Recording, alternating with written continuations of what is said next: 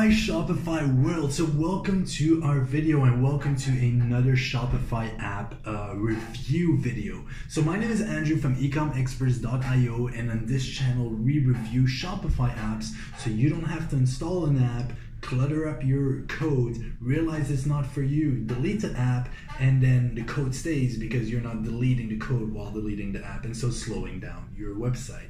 This week we're going to look at Form Builder by HulkApps. So what exactly is Form Builder?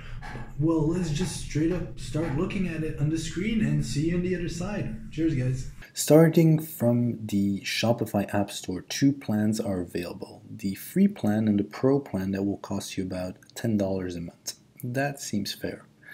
Let's install the app. As usual, download it from the Shopify App Store, integrate it with your Shopify or Shopify Plus account, and you are good to go.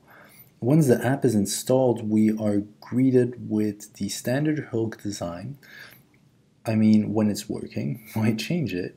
And here on the home page, we have 6 options. The form creator, our current forms, drafted forms, app guide, help and FAQ, and the plan picker.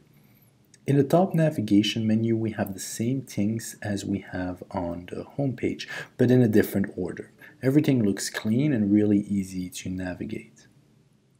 Okay, let's start creating the form by clicking on this blue button here that says a new form. A new window appeared. On the left we have the form editor, and on the right we have a live preview on how the form looks. The first step is to connect the form builder and give the form a name. We will go with ask a question, and here you should write the notification email addresses. You can actually add more than one email address. This is a useful function if you have more than one member in your customer service team. We will write our company email here. If you're a paid member, you can block certain domains from filling the form, which is a great protection against spam or harmful emails. You can also limit your customers to fill out only one form by clicking on this checkbox right here. And on this tab, you can integrate the app with your favorite email platform, and it is only available on the paid plan. This app allows you to save your progress as draft and pick on it later. Now, let's jump onto the next tab, Content. The first step is Form Settings. Again, clean and easy to navigate editor. Form Title, Ask a Question, Form Description. Maybe we can go something like drop as a question and we will reach back in less than 24 hours, which classic. And then submit button text, Submit is okay. Next step is Form Elements. Here we can customize the elements we have in our form. You can add or remove existing elements. Also, you can set the position of the field elements and choose which of the elements are required. We will remove the last name by clicking on this button right here. We want to add the option for our customers to upload the file, so let's click on Add Elements and choose File Upload. For the sake of time, we will leave it as it is. Now we have CAPTCHA. The CAPTCHA. You can activate CAPTCHA by clicking on this button right here. In this section here, we will change the CAPTCHA style to center, and the CAPTCHA language is OK.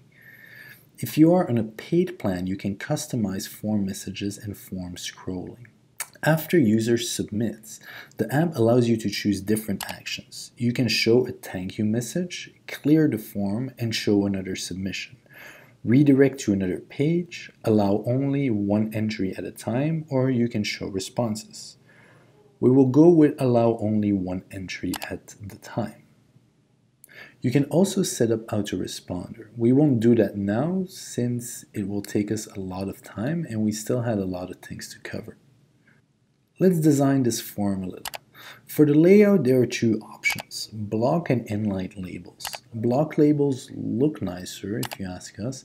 The app also offers different background types, transparent, color, gradient, or images. We will choose colors and pick some nice light gray. Submit button is okay, full width definitely looks best on our form, and tracking is available in the advanced section. Okay, let's publish this form by clicking on this button here. We are back to the dashboard now, and all we need to do now is to place the code on the page we want to show our form. Copy the code like this and jump on Online Store. Pick the theme you want to edit and click on Actions, Edit Code. We want this form to appear in the product pages, so we will go to Sections and choose product-template.liquid, paste the code and save the changes. Let's see how it looks like on our website. And here it is. Damn, that was easy. This app makes creating forms almost like playing games. So you can play with elements and colors of your forms until you're happy with the design. Save as a draft button is another big plus for us, as it allows you to come back. And another great function of this app is that you can create different forms for every page for your website. Alright, that is it for today, people. Thank you so much for watching the video. Make sure to like, subscribe, so we know that we're actually doing something that brings a little bit value to at least one person. That would be a huge help. If you have any questions, don't hesitate. You can send us an email at info@ecomexperts.io. Anything related to the Shopify store, we have the we know we're only dev work, but we know the best marketers, we know the best designers, so we can redirect you to the right place if needed. And otherwise, you can leave a comment below. Thank you so much, and we'll see you in the next Shopify app review video. Cheers.